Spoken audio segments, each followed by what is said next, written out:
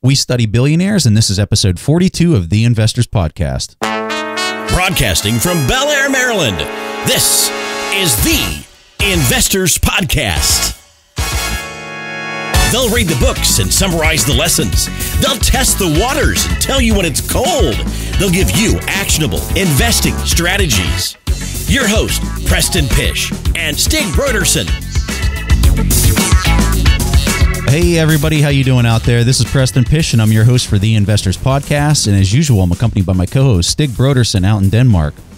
So Stig really wanted to have a fun episode today, so he decided to read every single shareholder letter that Warren Buffett has written. And that's what we're going to be talking about today. But you know what? A lot of people might hear that and think that they're going to be bored to death as we talk about shareholder letters that were published since 1965.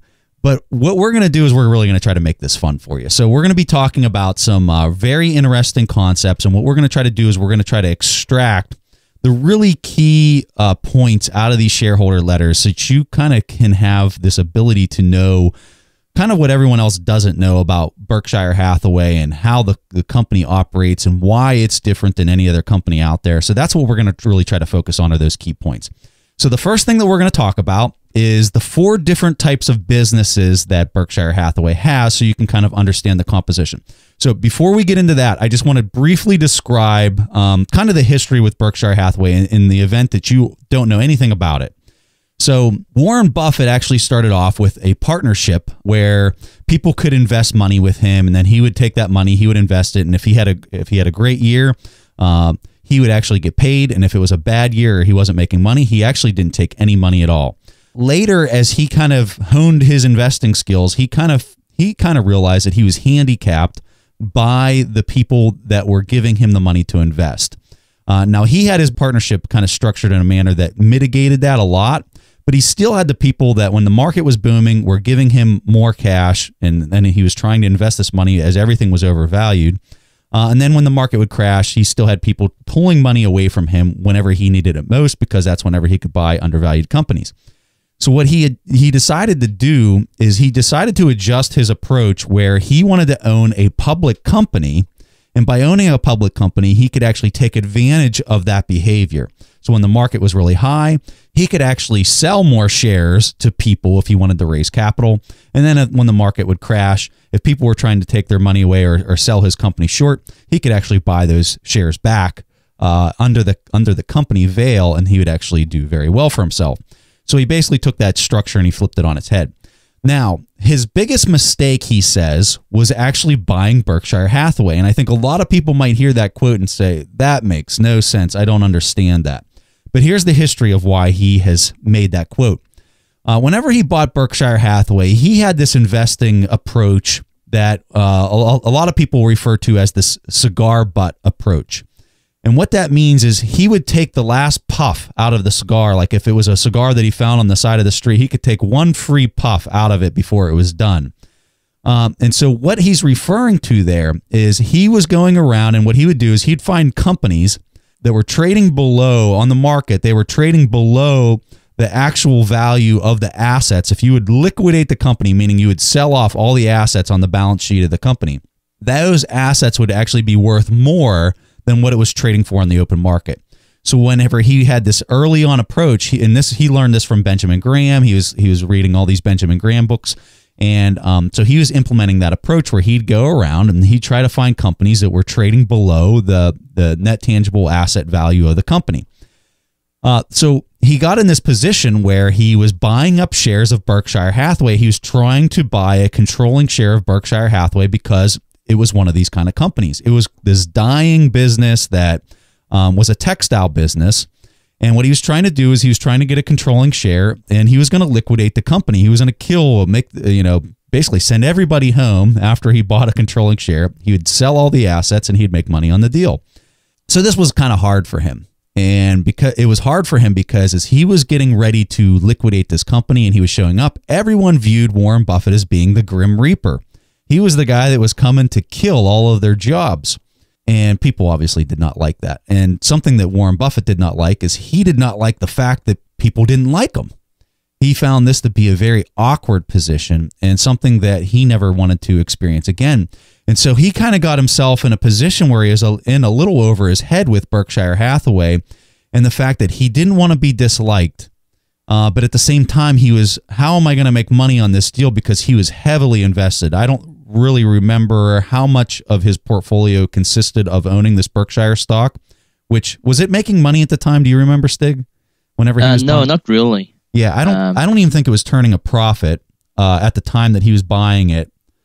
But remember, his intention of buying it at that time was to liquidate the company and make money that way, which is completely different than the way that we invest now and the way Buffett invests now.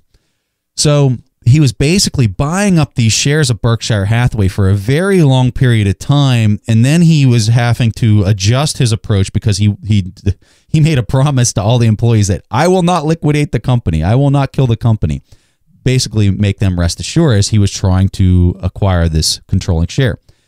He stuck to his word that he was not going to liquidate the company. So what he found himself in this unique position was that he started off with one intention, which was to kill the company, and it ended with, I'm going to save this company and I'm going to figure out ways to, make them profitable and turn everything around. And he did that. He actually did that, but it took him, he lost a decade or more of time, because what he could have done is he could have just started his own company and then started nesting his picks inside of that, and he would have saved himself a whole lot of friction in the process.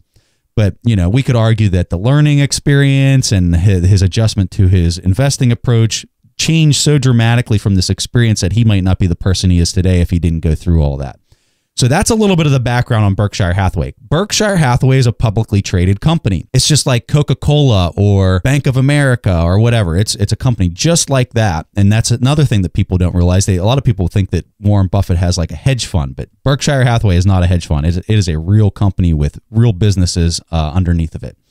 So I wanted to give that background because if you didn't know that, I think it's very important for you to know that as we go through and we discuss the inner workings of this company that Buffett has been running since 1965.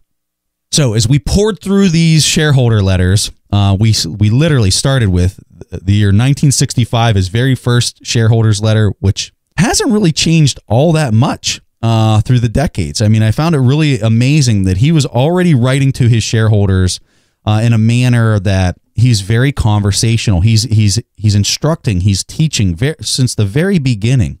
And if you have not read these shareholder letters, these are like the book of Genesis for investing. I think that anybody who has not read these and you're a hardcore investor, you're really missing out, because there's some amazing business advice in these letters. So let's go ahead and talk about the 4 different businesses within Berkshire Hathaway, and Stig's going to go ahead and take that away.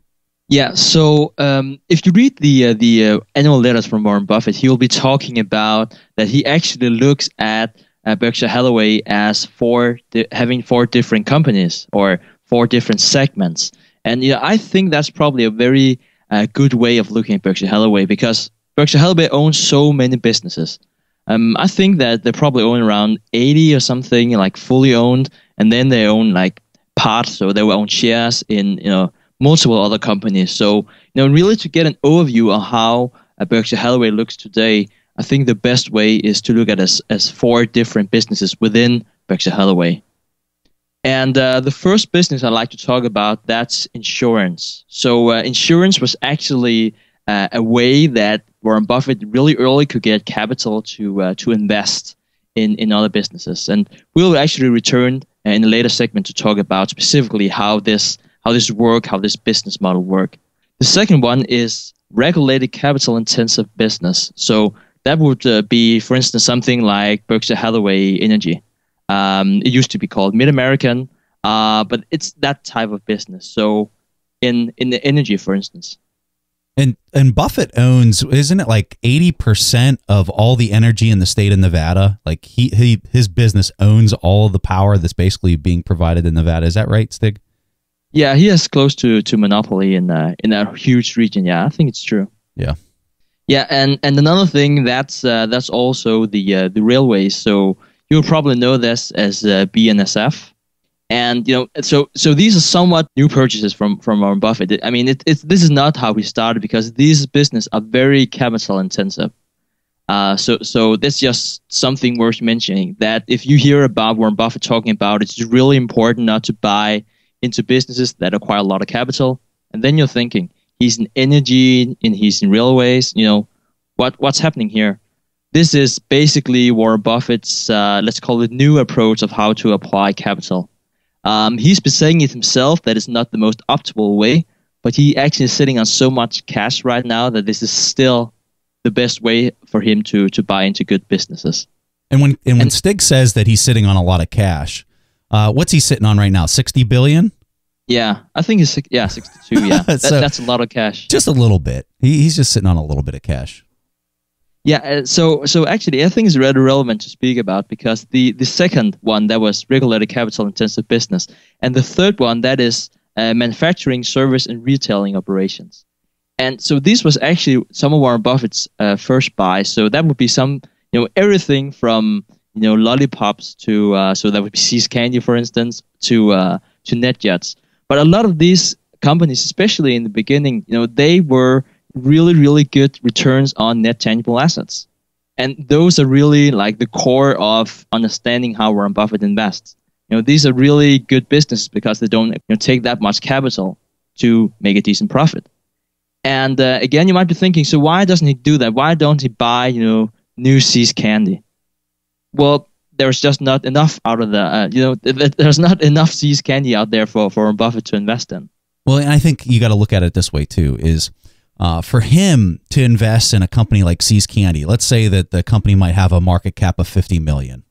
That's not even going to make a dent in his overall portfolio because it is so big. It'd be kind of like, let's say you have $1 million, your net worth is $1 million, and somebody comes along and they want you to invest in a company that has a market cap of $3,000.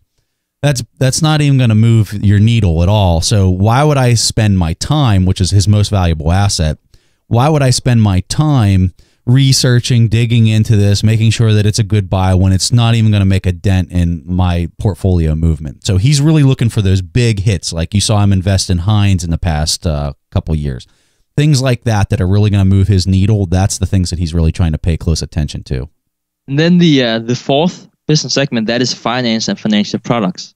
So just to give you a brand, that might be something like Clayton Homes, for instance. So that would be like rental and trailers and furnitures and this sort of business. And it's actually the smallest one of the four. So, I mean, they are quite independent. They're quite, for itself. But, these are like the four business segments of Berkshire Hathaway. So now you might be sitting out there thinking, what about investments? Like, we know that he's a great stock picker, but where are all the investments? And that is actually, I would put that as a part of the insurance. In general, I would put that as a part of the insurance business. But we'll definitely return to that. So I think the key takeaway here, and this is the thing that people really got to understand if you're really trying to be a business leader, is where in that list that Stig just named, the composition of this company, where did he mention textile business? And he didn't. It's not there. Okay. So he bought a company back in 1965 that was a textile company. And now you go 50 years into the future, where we're at right now, and the company has had a total transformation.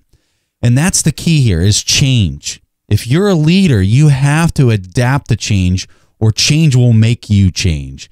And that's more of a Jack Welch kind of quote, but it's so vitally important for people out there to stay competitive. You have to be adaptable. You have to move with the punches. You have to see what's coming, and you have to be able to really adapt to that quickly. You got to be the first person. You got to be that person, but not assume a lot of risk at the same time. And that's hard to do. You've got to be a balanced person in order to conduct that change in that change environment. So as we go through this, think about that, and think about what Buffett has really done as a business leader, CEO, chairman of the board. He led this organization, and I think that that's one of the key things that a lot of people don't look at. They only look at his stock picking ability, when in all actuality, this guy is a business magnate and tycoon that has led an organization to be, a market cap over $300 billion. Yeah, and I really would like to talk about Warren Buffett's leadership skills, because that was something I really found profound whenever I was reading the letters. Because Now, he is so good at delegating and so good at motivating people. And so let me just give you like 2 short notes on that. The first one is that I found it really interesting that he kept mentioning people by name whenever he's writing these letters. So he would be easily be name dropping like 20 or 30 different people and saying, well, we should really be thankful to this manager because he has done an amazing job. So you actually have a lot of people, and this is not like I don't think he's manipulating or anything, but it's really like a human thing that we all like praises. And Warren Buffett, he's really, really good at praising people. If they're doing a good job, I mean, that's something he would always mention. So I think you can see when you're talking about his leadership ability, what you're seeing is how patient he is. Okay, whenever he's dealing with his subordinate leaders within his company, which he's got tons. I mean, just the operational subsidiaries, not even talking like the non-operational ones like Bank of New York Mellon and Wells Fargo and all those. When you're talking about the ones that he owns 100% of, he has like 60 different managers and leaders, business leaders beneath him. He is insanely patient, like to the point that most people would not be able to do that. If somebody comes in and they have a bad year, there's often, my impression is that there's often very little said because people know what that expectation is. And so when do you see leaders that if somebody does something wrong, he doesn't really necessarily say anything. They just know that they've done wrong and they know they better improve because if they don't, then maybe he'll do something about it later. But he's giving them that opportunity to fail. He's charging them with enormous responsibility. And when he does that and he kind of stays out of it, it's amazing that he's actually getting better results than that leader that's really trying to oversee and micromanage things. And it's just an amazing approach. And he's been so successful at it. You set that precedence of how you should operate, and you watch and you monitor. And if people abuse it, well, then you do something about it. But if they have one bad downturn, maybe it wasn't their fault. Maybe it's something that they're, just they had a rough patch and they're going to get back on their game. So go ahead, Stig. Yeah, and I think that the best way to think about this is to think how many people does Warren Buffett have at his headquarters. Like he actually likes to joke about this. I can't remember the exact figure, something like 30 people or something like that. Yeah, that's right. Yeah. Yeah, I mean, how can you like have I think by market cap or is it by revenue, it's like the 4th biggest company in the listed company in the US. I think that if you compare them to the other companies around that, they will have hundreds, if not thousands of people in the headquarters. Now he has like 30 people. Well, what he does at the end of each shareholder letter is he has a picture of his headquarters. And just to kind of give you an idea of the size, it's a single photograph, and you can make out every single person's face in the photograph very easily. And there's only 3 rows of people. So they're like 10 wide. So it's like this tiny little photo. You'd think it was like a little family reunion kind of thing.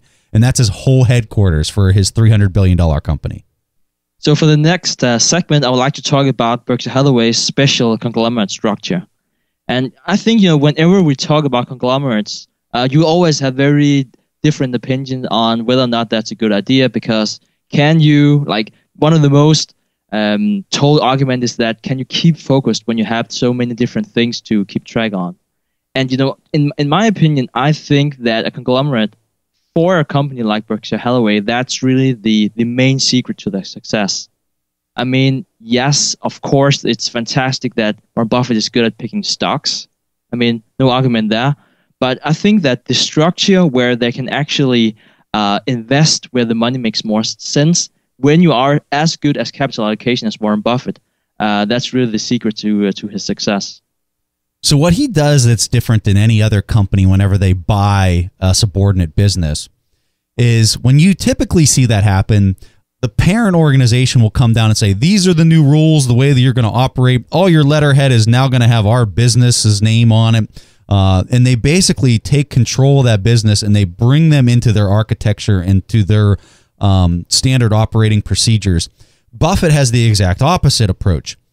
He will buy a business and he'll look at the manager and he'll say, you know what? You guys obviously know what you're doing a lot better than I know what to do. So just keep doing exactly what it is that you're doing. That's the reason I bought you. And you just report your numbers, show me your accounting at the end of the year. You keep your brand name, you keep everything the way it is. and I'm just going to be standing over here. And in fact, if you make profits, you keep those profits down at your level because you'll know how to employ those a lot better than I would know how to employ them. And I think that that's just an amazing approach. That just no one does that. And you find that these businesses that do start trying to take control of these smaller businesses, they come in and they just mess it all up. I mean, it's not always the case, but it's usually the case. I know whenever there's a business that is getting ready to buy a subordinate business, I always get very concerned with that. I get concerned that they're going to overextend themselves. They're going to take on too much debt. They don't understand even that line of business. And so by getting their hands in there, they basically throw all this drag into the equation, and it creates, a bad situation. Berkshire Hathaway takes the exact opposite approach. Yeah, I think that the best way to really understand the true benefit of Berkshire Hathaway is to compare it to, let's call it, a normal operating business.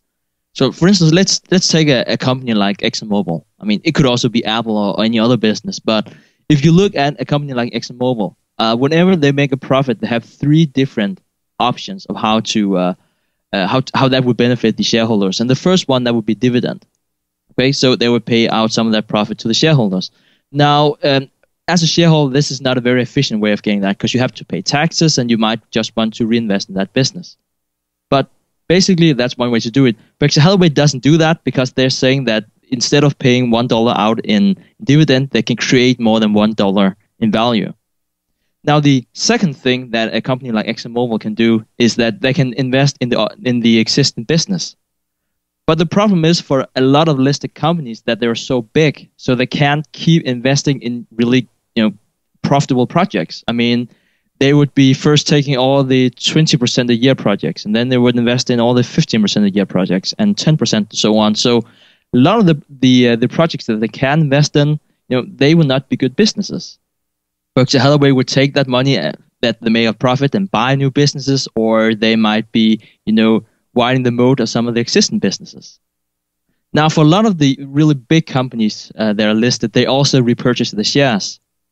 Now, Warren Buffett, he's really, really good at this because he's very, very adamant about buying shares in his own company when at a really good price. But a lot of these big companies, they have these share repurchase programs where it will just keep repurchasing shares, every day, every quarter, every year.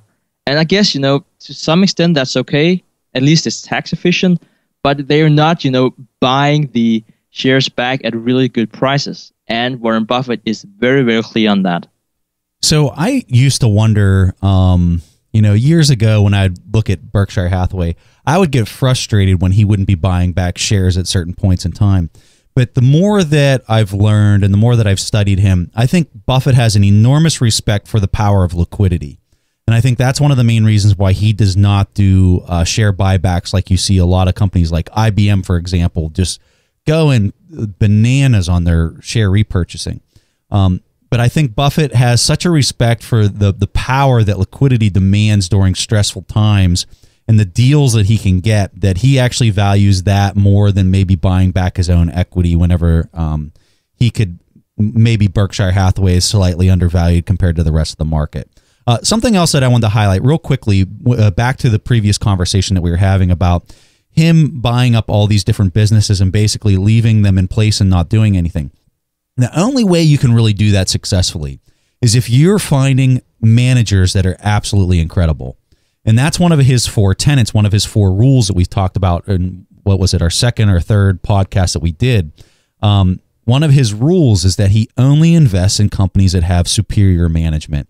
And so by doing that, by ensuring that he has somebody with a track record, years of experience, that he trusts, that he knows is going to get results and that is always going to tell him the truth, he's putting him in a situation where he can actually employ those techniques. If you're buying a business and you don't really, and you're looking at the management like, they're okay, that's probably not somebody you want to entrust with, just total control. And I think that that's a key point that we got to highlight if we're bringing that up. So back over to Stig as he kind of runs the discussion here. So the third segment I'd like to talk about is how float works. And if you don't know exactly what float is, let me just give you an introduction here. So Berkshire Hathaway, they are an insurance company, or at least they have a very huge insurance division. And whenever they're writing premiums for, say, something like $100, the premiums that they're writing, that is money that they are getting. I mean, that is liquidity. And of course, they have to repay a lot of that, in claims, and they have a lot of expenses and so on. But how that actually works, if you just think about this in terms of like $100, Berkshire Hathaway, because they are so good at writing insurance, they would keep some like $2 to $3 on average of that $100. So this has like two huge benefits. The first one is that, hey, whenever they are, having revenue of $100, they will have $2 to $3 in profit. That's one thing. But the most important thing is actually, in the meantime, they can actually hold on to that money and invest that in businesses, stocks, and bonds, and they will keep 100% of the proceeds from that. So this one's huge. I mean, really, this is the bread and butter of Berkshire Hathaway. And this is the reason Buffett has been able to compound at such a high rate, is because he's sitting on this enormous amount of money. And Geico's the engine here, okay? He even says that in the shareholder letters. Geico is my engine of my vehicle. And the reason why is because it's got all this float. He can reinvest that at, as the market changes, he's adjusting the assets that are sitting on that float that are most optimal, that are giving him the highest return. And then if there's an event that occurs that requires a large amount of capital outlay based on the fact that some type of improbable event happened, he's got the money sitting there. He can transfer that to the people that would have claims. So that's big. And I don't think people really realize how robust his insurance business is. When you think Berkshire Hathaway, you should really be thinking insurance company, because that's really the engine of the whole thing. Yeah, and I know that we're just throwing a lot of numbers on you, and it might be hard to get a grasp on. But he has $84 billion right now as a float, like he can invest in, and just in comparison, he has $117 billion, in different stock investments. So, I mean, this is really something that's important for Berkshire Hathaway, and where they really distinguish themselves from other insurance companies, because this is the business model for insurance companies in general, is simply that Warren Buffett has been really good at finding great investments, and he's been really good at allocating that capital. So something I want to throw out there, because we talk about Mohnish Pabrai a lot. So Mohnish Pabrai is getting ready to start his own holding company. We've heard that that's going to happen this year, that the company's going to be formed this year. And what's his engine? He's using an insurance company. He's taking the exact same model that Buffett did. So he can invest that float and he can have larger returns. So it's going to be very interesting and really fun to track Mohnish's progress as he stands up his new company. Oh yeah, I think that would be really interesting. And just to also give people a peace of mind, if they think about insurance companies, it's not like insurance companies can just take that float and then invest 100% of that in equities. So I mean, I also just want to make that clear. It's actually kind of more like banks, and they have like tier 1 and tier 2 capital, and a lot of that should be in fixed maturity assets and so on. But yeah. I just wanted to throw that out before we actually go into the fourth segment. So, Preston, I don't know what you thought when you read through all these letters. I know it's a long time ago for you, but when you realized that he was actually, Warren Buffett and Berkshire Hathaway, they're using derivatives, I was actually quite surprised when I read that in the beginning. So I think people will hear the word derivative and they immediately think that's a bad thing. But they don't understand maybe the context and way and how it was being used. So let's talk about futures and let's talk about derivatives for people to maybe understand the advantages and disadvantages. So if I'm a farmer, okay, and I have a plot of land, and I'm say I'm a wheat farmer, and I can't be susceptible to major price swings in my crop whenever I sell it. For me, a futures market adds a whole lot of comfort and a lot of value, because I can sell the wheat that I'm going to manufacture at a price that I know I'm going to get if I entertain this idea of a futures market and selling things based off of a price that I know that I'm going to be able to get. So that adds a lot of value to certain markets. So when you think about like the airline industry, they're heavily reliant on oil prices.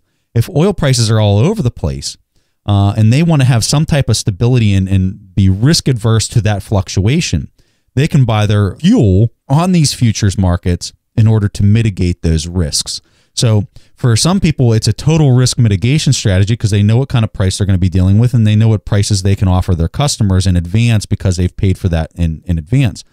Where it gets really risky and where it gets the bad name is traders who are just basically manipulating the market, have no interest in a product that they're actually, or a service that they're actually providing to customers, and that they're just basically manipulating these prices because they're taking wild risks by taking on leverage and investing in things that they're just basically making bets.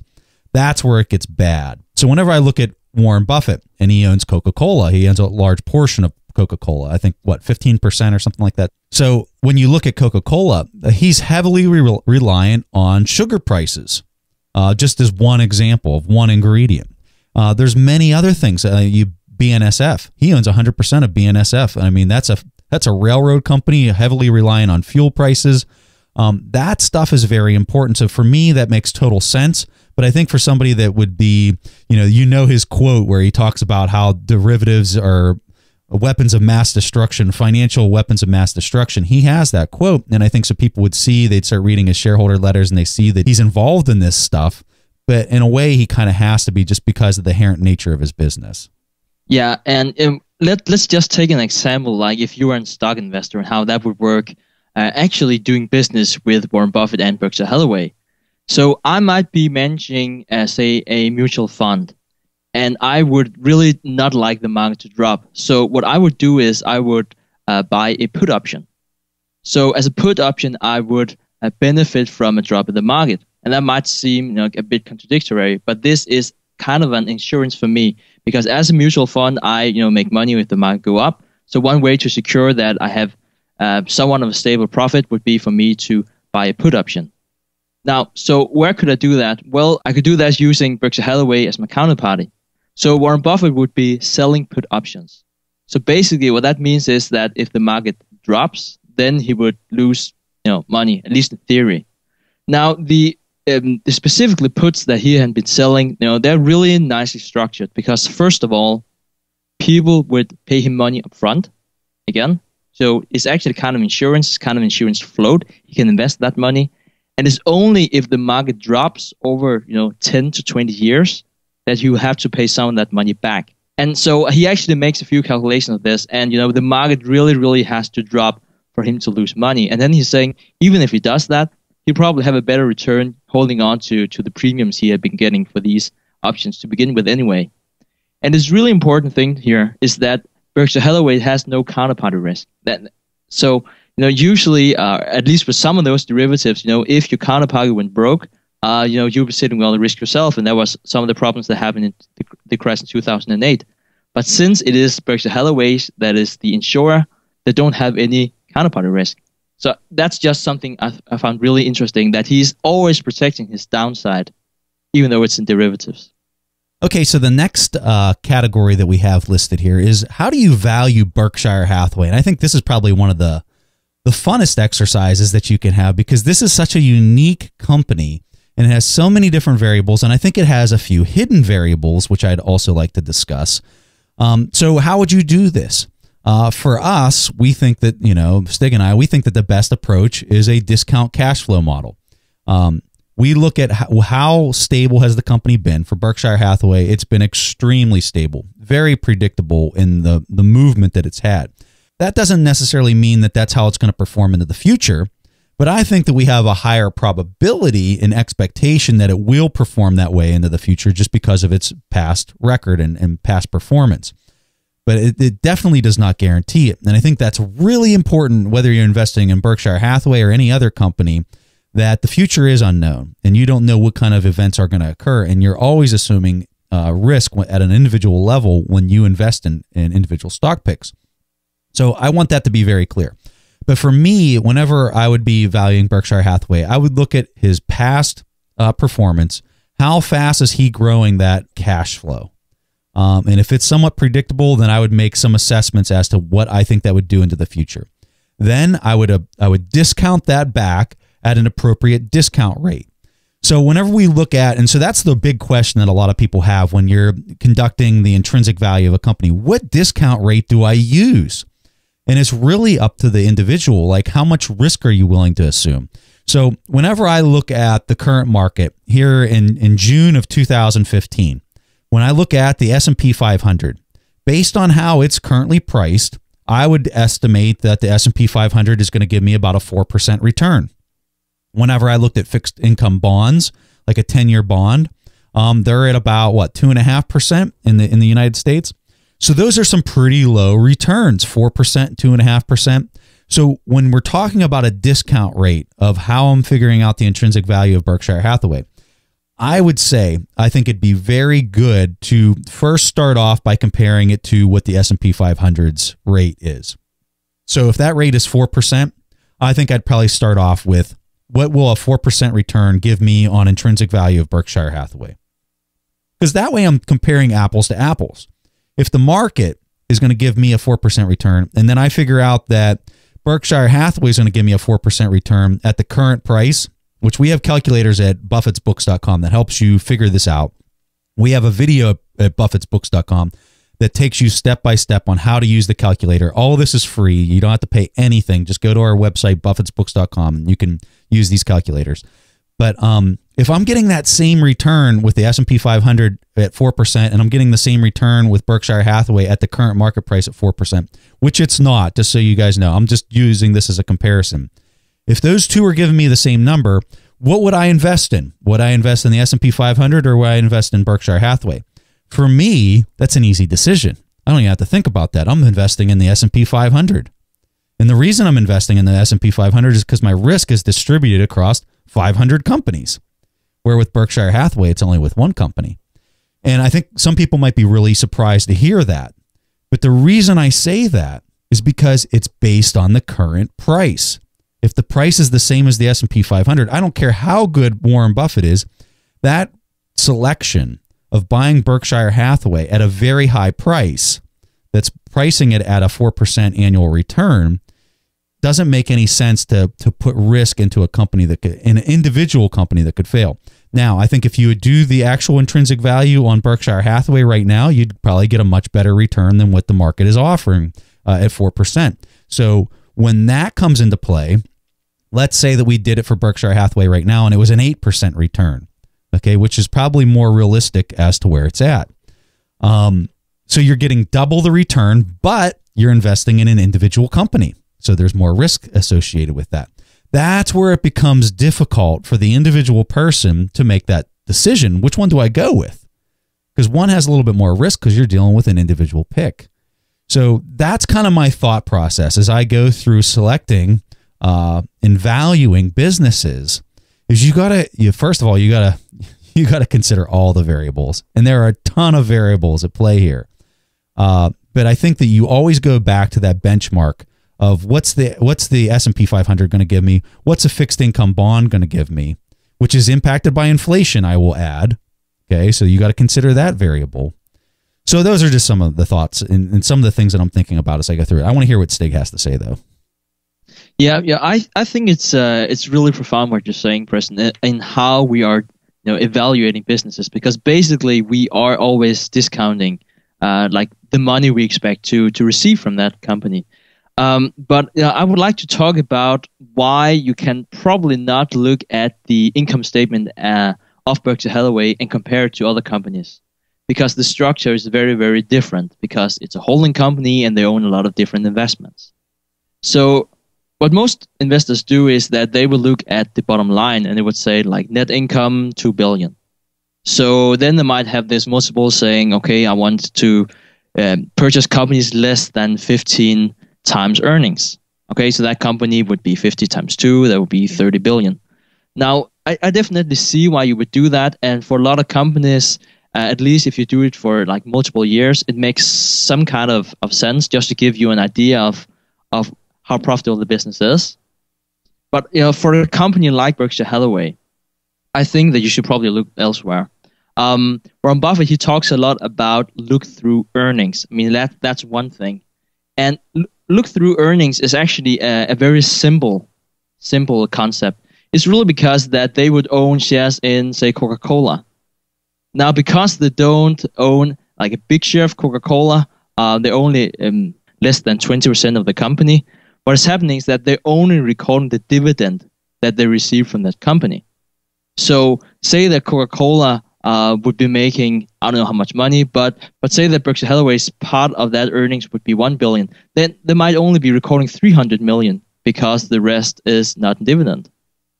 So I really like this idea of look-through earnings, and I think that it's a concept that very, very few people understand, and I think it's a concept that very few people actually discuss when they talk about Berkshire Hathaway.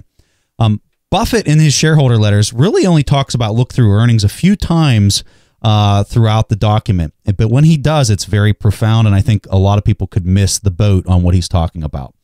So let me just kind of describe this from my own experience of, so Stig and I both own our own companies. So inside of our company, we have different assets that we've created. So for example, one of our books, the Warren Buffett accounting book, that's one of our assets. So that brings in a certain amount of money every single month, but that is an asset that we have to report all of that income onto our income statement. So now is that one asset, let's just say that book is producing a flow of revenue and a flow of earnings. Some of that is retained within each of our companies. So what do we do with that money that's retained from that asset? Well, we invest in other assets. So we have the option to create, let's say we wanted to write another book. Okay, we could invest in that, or we could invest in something that's non-operational, meaning I could invest in a share of General Electric. Okay, so that's an example. So if I invest in that share of General Electric, all inside of my company Vail, okay, that would be another asset that would be added to my balance sheet, that one share of General Electric. Now, what's interesting is if I do that, General Electric, let's say that one share of General Electric produces $3 of earnings. So do I list $3 of earnings on my company's income statement? No, I don't. I don't do that.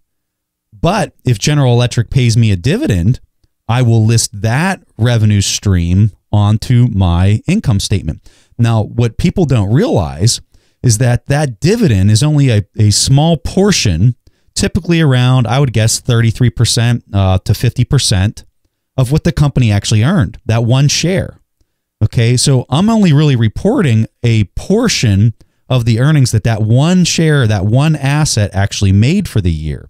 So what Buffett is saying in his shareholders' letters, and this is really important, what he's saying is that, hey, I own $100 billion worth of non-operational stock.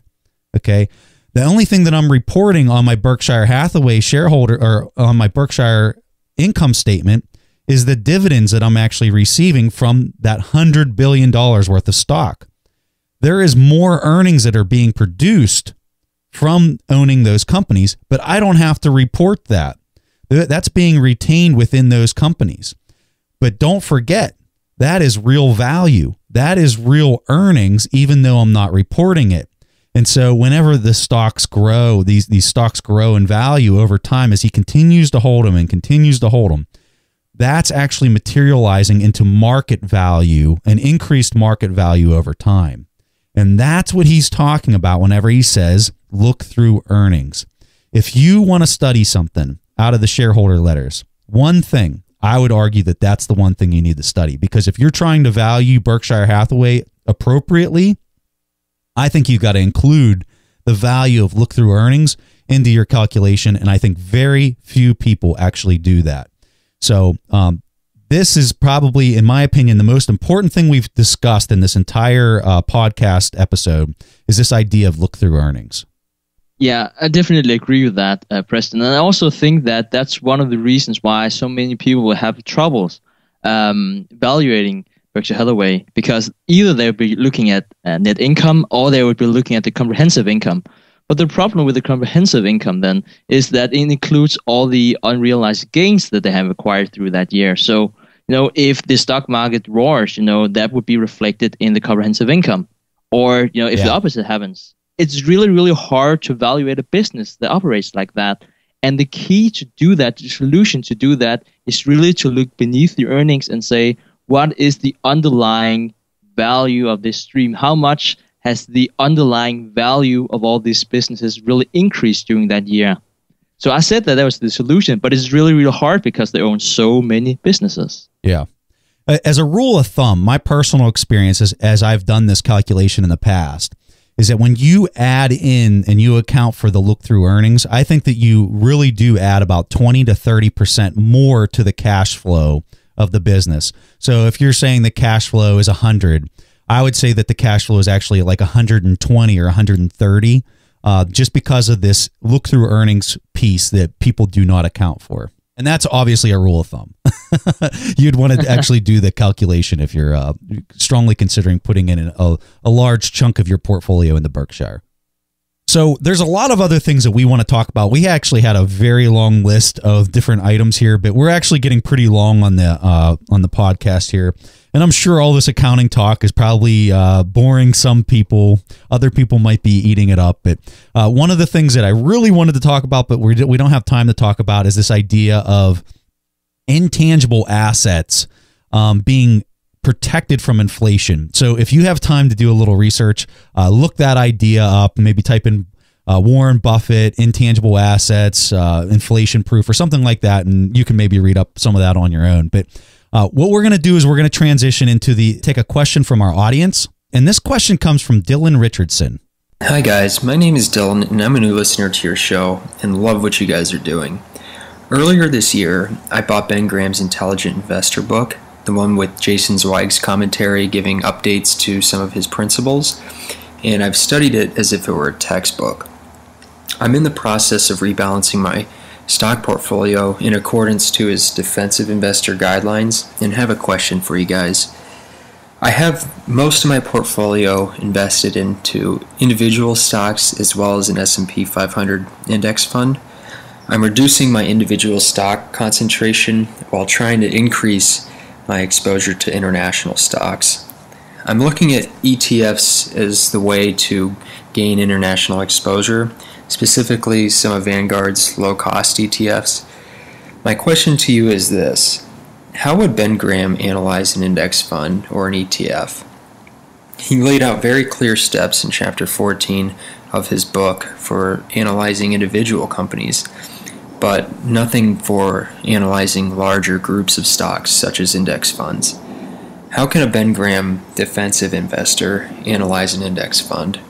Thank you for taking time to listen and answer my question, and keep up the great work. Hey, Dylan, love this question, and it really pertains to the discussion we were previously having in the episode where we were talking about the return that you got on the S&P 500. So I made the comment that I thought that the return would be 4%. So this is so simple, and it's not anything that's really takes a lot of effort when I'm coming up with that figure. All I'm doing is I'm taking the overall PE ratio of the market. So for the S&P 500, you could take, I like to use the Shiller PE. So right now the Shiller PE is around like a 27. So all I'm doing is I'm taking 1 divided by 27. You're always going to take 1 divided by whatever the PE number is. And by doing that, you're basically flipping the PE ratio upside down and you're inverting it. So it's an EP ratio. When you do that, what you're doing is you're actually taking the earnings, the profit of the overall S&P 500, and you're dividing it by the price that everyone's willing to pay to own the S&P 500. When you do that, you come up with a percent. So 1 divided by 27 is giving you that rough number that I keep throwing around of 4%. So Graham, when you reference, I love the fact that you reference Chapter 14 in The Intelligent Investor, because that's exactly where Graham passively talks about this idea. Graham talks about that if you would take the earnings to price ratio, and he actually calls it that, which is the same thing that I just quoted to you, taking 1 divided by the PE. He says that if you take the earnings to price ratio, you should be at least as high as the current high grade bond rate. And that was the exact discussion we were having earlier in the show. So Graham doesn't come out and say, hey, this is how you value an index, because indexes during his time really weren't anything like what it is now. But this is how ahead of his time that he actually was, where he was already really talking about this concept. He was just kind of doing it passively. So that's how he values an index. There's really not too much more to it than that. Whenever you're evaluating an individual company, you've got a lot more risk to be concerned with, because that risk isn't distributed across 500 different companies. So whenever I'm valuing an index, it's really just that simple. I'm just taking the PE ratio, I'm inverting it, and that's really the end of my analysis. I know that might sound really simple and simplistic, but that's really all it is. Yeah, and just one thing really quickly to say about Benjamin Graham is that I think that he would have a very quantitative approach. I know that we're talking a lot about Warren Buffett and we're talking about how he evaluates companies, but his mentor and his old professor, Benjamin Graham, he was a lot more quantitative than Warren Buffett. So I actually think that, first of all, Benjamin Graham would really like ETFs and indexes, and I think that he would really emphasize that the cost was low, and also that they had some very strict measures to looking at. So he wouldn't like personal judgment in those funds. He would have like investing in companies that had the lowest book value, or investing in the companies that had the lowest price to sales, or such metrics. So if you find ETFs like that, I'm pretty sure that Benjamin Graham would like that. All right, Dylan, so awesome to have you part of our community. We're going to send you a free signed copy of our book, The Warren Buffett Accounting Book. And for anybody else out there, if you have a question like Dylan and you want to try to get it played on the show, go ahead and go to asktheinvestors.com. You can record your question there, and if we really like it and we think that it fits with the episode, we will definitely play that and try to give you a good response. So everybody out there, thank you so much for everything that you do. You're helping us out tremendously by going to iTunes, leaving reviews, sending us emails, and we just appreciate it so much. It's just so much fun to interact with our audience. So we really appreciate that. We hope that you guys really got a lot of value out of this discussion of Berkshire Hathaway shareholder letters, and we'll see you guys next week. Thanks for listening to The Investors Podcast. To listen to more shows or access to the tools discussed on the show, be sure to visit www.theinvestorspodcast.com. Submit your questions or request a guest appearance to The Investors Podcast by going to www.asktheinvestors.com. If your question is answered during the show, you will receive a free autographed copy of the Warren Buffett Accounting Book. This podcast is for entertainment purposes only. This material is copyrighted by the TIP Network and must have written approval before commercial application.